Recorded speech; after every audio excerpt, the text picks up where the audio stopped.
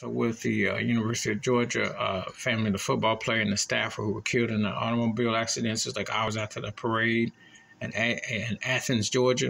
It was very sad to hear about that news. A young man, lineman, had quite the season. You know, and the staff member who was a recruit, they were riding back together, and he got killed on that road. And just tragic to hear that news. You are just celebrating a high, and that's how life is sometimes. Your highs can be high and your lows can be lows, and you never know what's around the corner. And it's very unfortunate to have heard this news.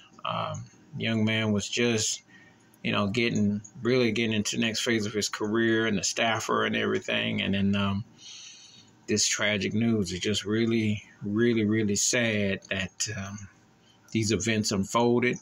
And all you can do is send prayers and thoughts to the family and the University of Georgia, because it's a heavy heart. That's just how life is. You can be holding, you thinking you're on top of the world. Next minute, you just don't know.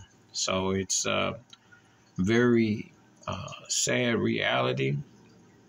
And that is the unfortunate side sometimes with things that you just don't see coming. And I definitely want to send thoughts and prayers and condolences to the families of both parties and everyone involved and friends, because it's really sad. All right. Thoughts and prayers in this heavy time. I'm out.